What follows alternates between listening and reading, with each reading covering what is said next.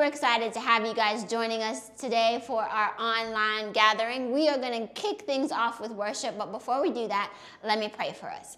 God, I thank you so much. I thank you for the opportunity to come together as a community online, to hear from you, to pray with each other, to pray for our family, and to just be a part of this amazing community that you've created for us. We honor you and we thank you for the opportunity. In Jesus' name, amen. All right, guys, I'll see you after worship.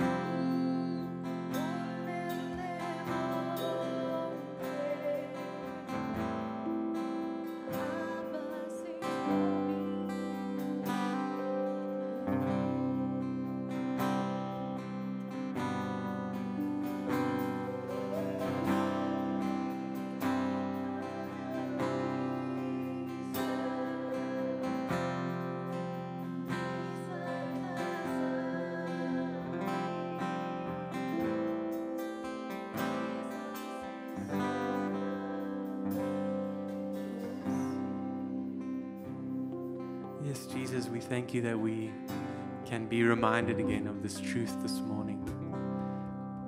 Your mercy has set us free once and for all, and it's forgiven us once and for all. And so we can enter into your presence wherever we are this morning, wherever we find ourselves watching this.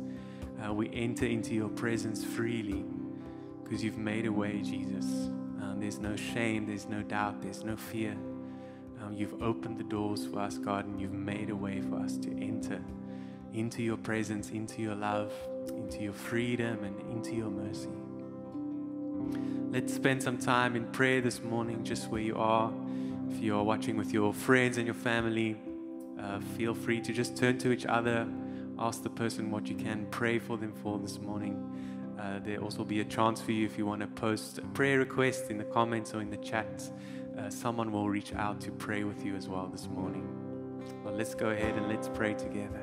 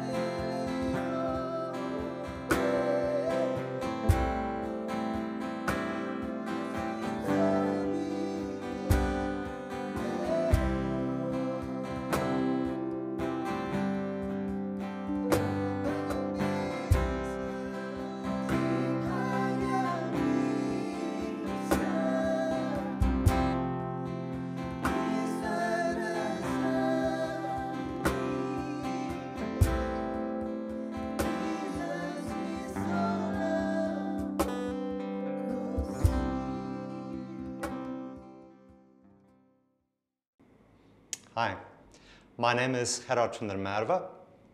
As you can hear from the accent and the name, Afrikaans boy.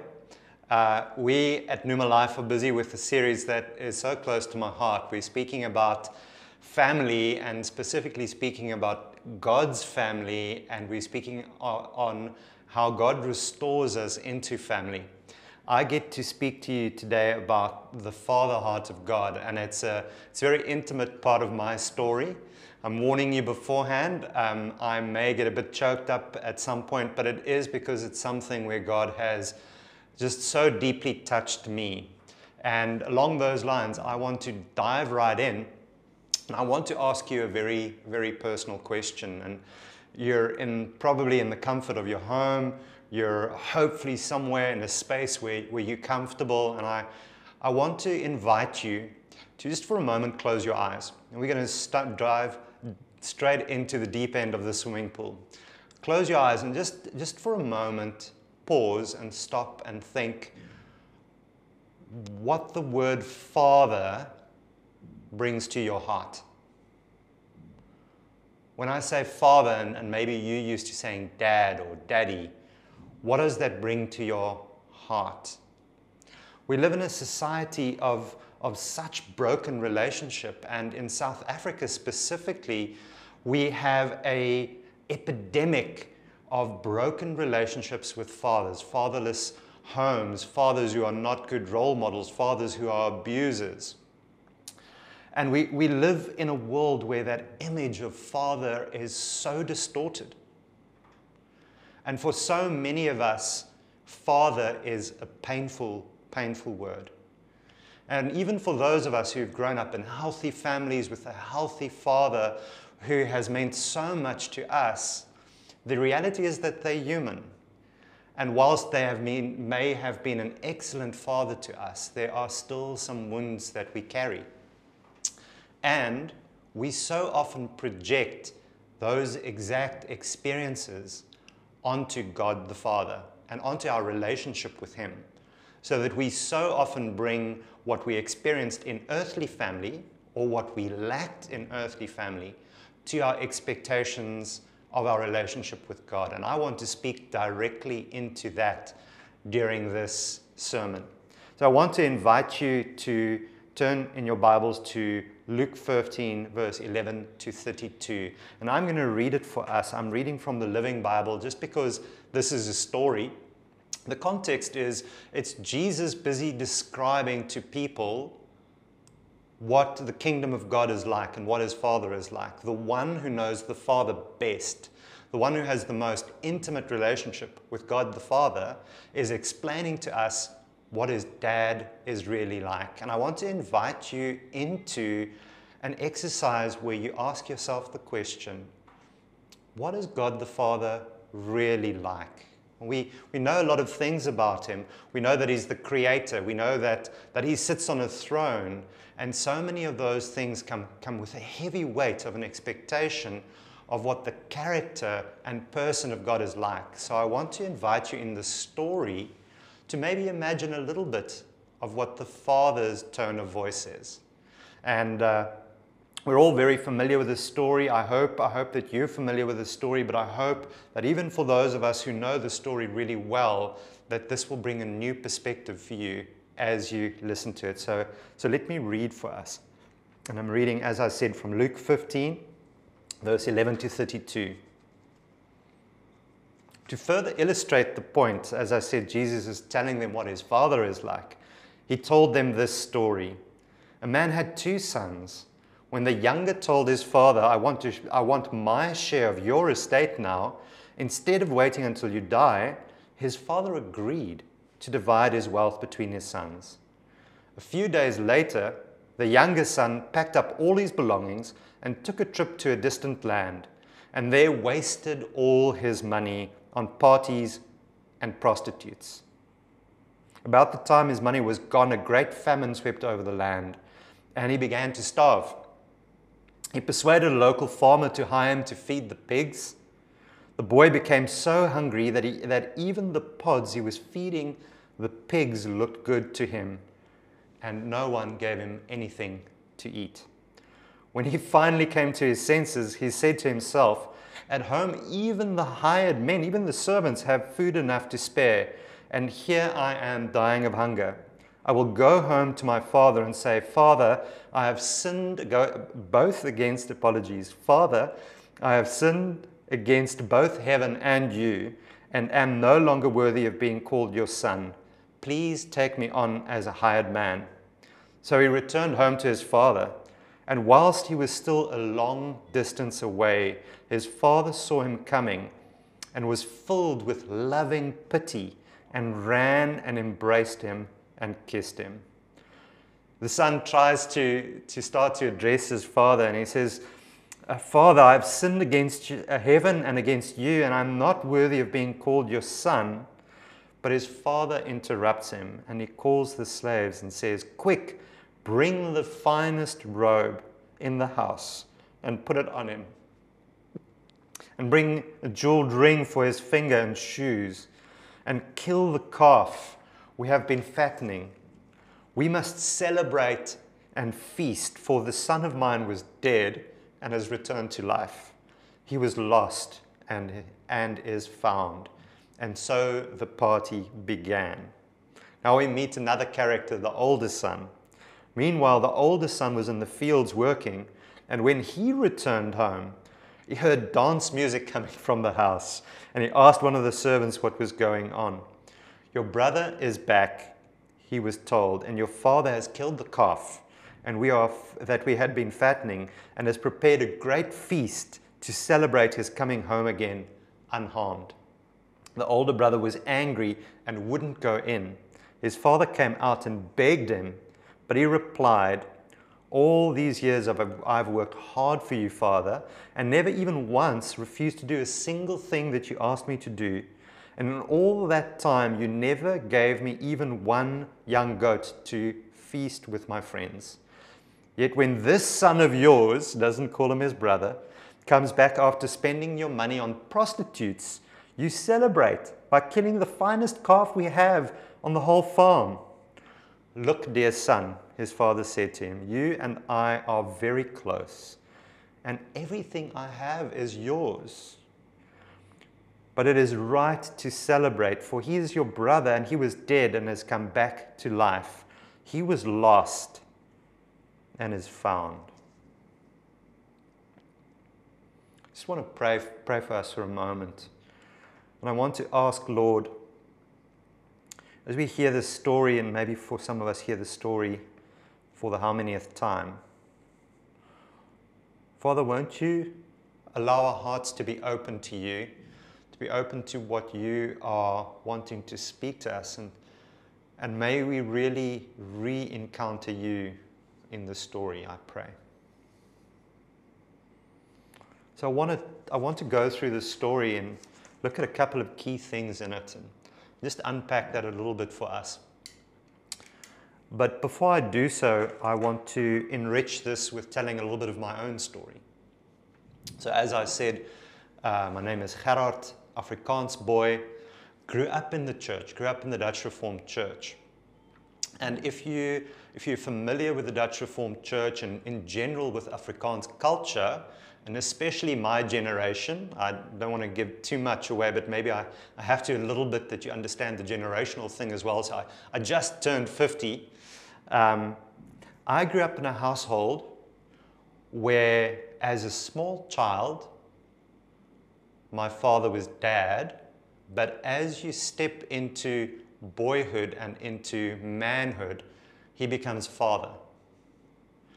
And I very distinctly recall an interaction with my father where we were play wrestling, and I was getting a little bit bigger, not very big, but a little bit bigger, and I sort of got the upper hand, and my father stopped me and said to me, Gerard, remember, I'm your father, not your playmate.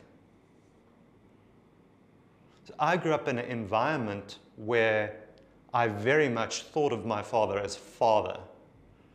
I might have called him dad sometimes, but he was not my playmate, and he was not to be played with. And that so deeply affected my own experience of God and my own expectation of what God is like, which resulted in my own young faith walk becoming very, very obsessed with my own sinful nature.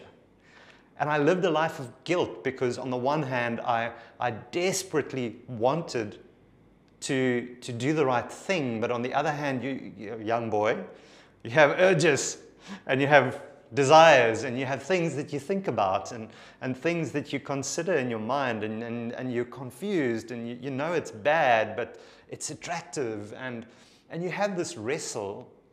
And for many years as a young Christian, I lived in the space of God's disapproval of me, of deeply feeling and believing that the Father disapproves of me.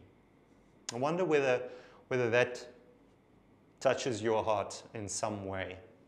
I will tell you a little bit of my resolution to that a little bit later, but let's first turn to the story and try and correct some of our perspectives on what God's true nature and character is.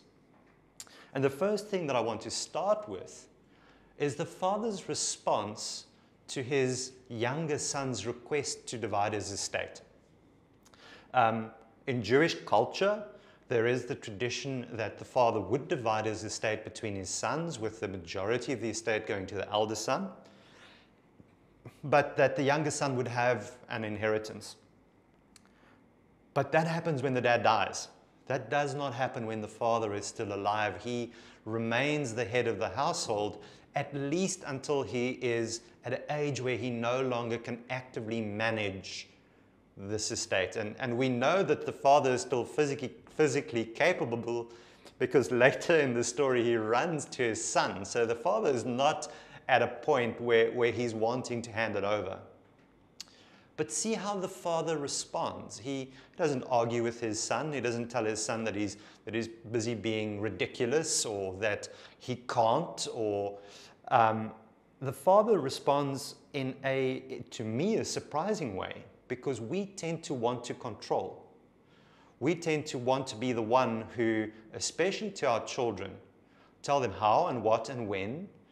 And my expectation is that that is the character of God, that God wants to tell me exactly how I should do everything.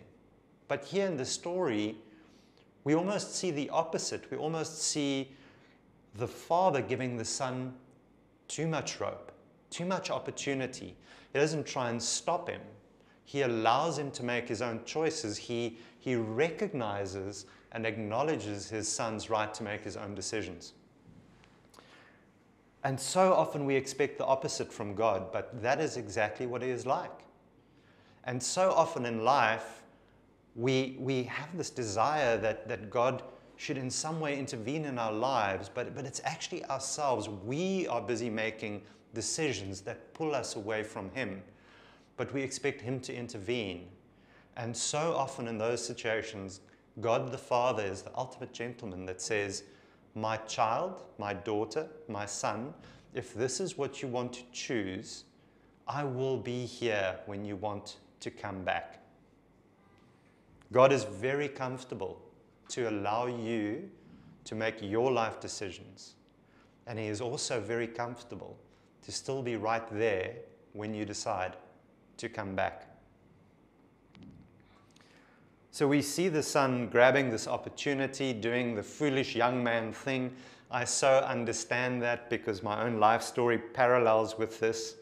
I also walked away from my faith as a young Christian after I studied to become a pastor and ran away from God and did everything I could do that was opposite to my young life as a Christ follower trying to be very virtuous.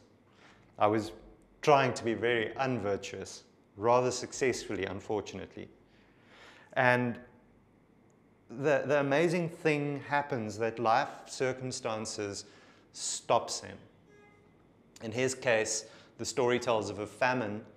In my case, it was more of a famine of the soul, of a hunger returning, of my rebelliousness just becoming thin and meaningless as I grew a little bit older. And for me personally, I didn't run back to God. For me personally, it was much more a story of an invitation back, a gentle invitation back. But in the story, we see a young man who comes to his end. And what I love is for so many Christians that I know, this is exactly their life story, is that they took their own path, they followed their own wisdom, maybe even followed their own foolishness willingly and knowingly, and God gives us the space to do so. And then when we reach a point where we've come to our own end, to the end of our means, maybe to the end of our mental capacity to deal with this world and its complexities, when we decide to come back, we see this incredible response from the Father. Note that the Father is already waiting and watching. When the Son comes back, he doesn't even get close to the home before the Father sees him. And that is so the nature of God, is that He is waiting for us when we choose to move away from Him, when we choose to separate, when we choose to break off relationship with God. He is so ready and waiting and eager for our return. Look at the Father's response.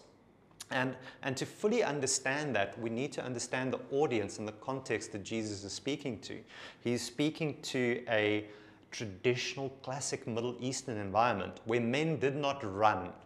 You must remember in those days, men wore robes, not jeans.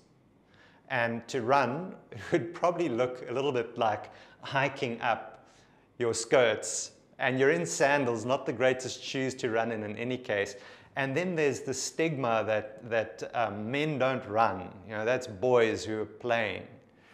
But the Father lets go of any sense of decency, of the Son that effectively wished him dead, of societal expectations, and what society would have said what is the right thing to do and the right way to act. You know, you should be stern. And don't we so often expect God's response to us to be one of sternness? But He runs. He runs and He embraces this son who had just been feeding pigs, a Jewish man whose son has defiled both his physical person, but also his view of his father, wishing his father dead. The father's response to him is to run and embrace.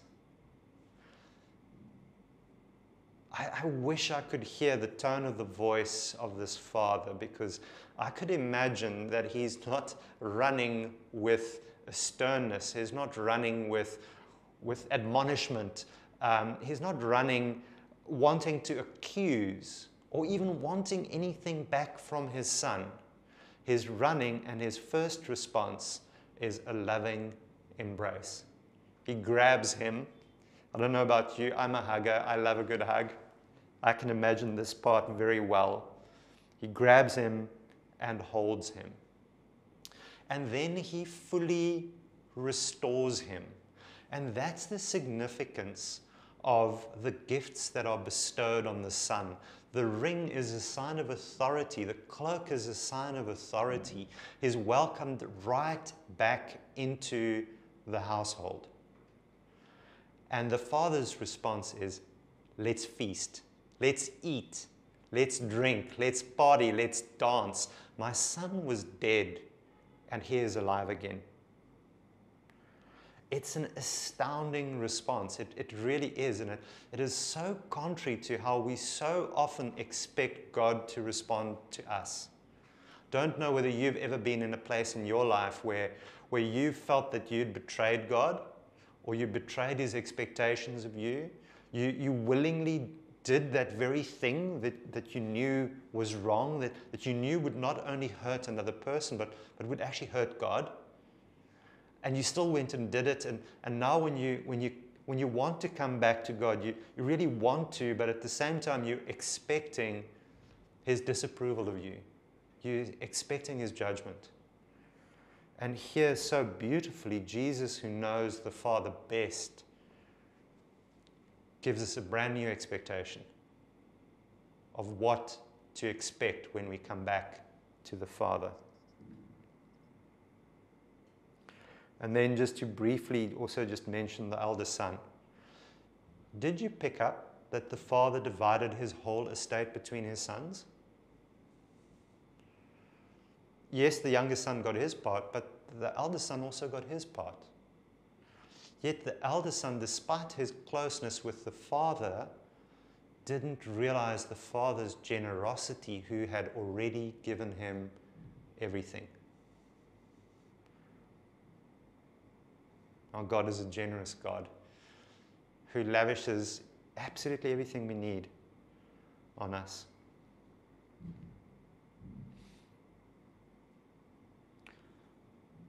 So just to jump back to my story, I for many years, especially when I came back to God, had this continuous internal dialogue where I had this continuous pressure of feeling that I need to repent. I need to repent for what I've done. I need to try and remember all of my sins, because I need to try and make sure that I repent them all as much as I can. So I would think back to the things that I've done, and when I remember something that I'm not sure that I'd properly repented for, I would try and ask God for forgiveness for that thing again. And I found myself that it really affected my relationship with the Lord, because I didn't have freedom in his presence. I sort of felt that I first needed to do introspection and try and clean myself up, or at least come and confess. And a absolutely pivotal experience in my relationship with the Lord happened one time when I was feeling convicted about something that I'd done. And the Lord gave me this picture. He said to me, Gerhard, this is how I see you. When you come to me to restore relationship, how I see you is I see you like a father sees a newborn baby. When a newborn baby needs his father to clean him, there might be a little bit of frustration sometimes, but this is God. This is not an earthly father. But there is this immense connection of love as a parent cleans their child who cannot clean himself. There is this immense connection between a parent washing a newborn baby, cleaning a newborn baby, even though the parent knows that probably in about 5 minutes or 15 minutes or half an hour, the washing is going to be necessary again. But the love of the parent for that child is unaffected. The love of a parent for their child is unaffected by the need of that child to be washed. And that is the core of the heart of the Father. His love for you is unaffected. Yes, He is the righteous one. Yes, He is the one who is enthroned. But the invitation to you and the invitation to me is to step out of the brokenness of relationship, to step out of the distorted nature of the relationships that we so often see, into the invitation of, I want to restore you as my sons and my daughters. That is what you have been created for. That is what the Father breathed you into life for, is to be in perfect relationship with Him. And the great news is it's the Father who maintains the perfect relationship. It's not us. We are His children, and He understands our inability sometimes to do the very things that our hearts actually desire. As a last thought, I'm running a little bit long, but if you'll bear with me, as a last thought, I want to take you to these very familiar verses around love, hoping you know them, in 1 Corinthians. And we all know and comfortable in saying God is love. But what does that really mean? What is love really? And that's what the verses in 1 Corinthians 13 speak to. So if you'll have a bit of grace for me, I'm going to replace the word love in these verses that describe love with God, because God is love. So that is 1 Corinthians 13 verse 4 through to verse 8. God is patient. God is kind. God does not envy and does not boast. God is not proud. God does not dishonor others. God is not self-seeking. And God is not easily angered. God keeps no record of our wrongs. God does not delight in evil, but He rejoices in the truth.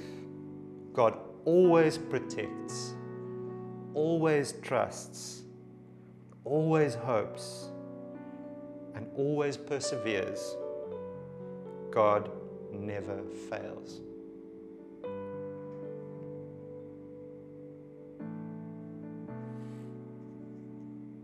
Our Father is a Father that knows how to love. And He knows you. He knows how to love you. And His deepest desire is to restore you into relationship as His son, as His daughter. Whether you are someone who've spent your whole life trying to stay as far away from Him as possible, or whether you're somebody who actually walks in relationship with Him, but you find yourself in a space where that relationship is just broken and unwell and not whole. God's desire for you is wholeness and perfect unity. We'd love to, if this message spoke to you and you would like to respond to it, I would love to just pray with you.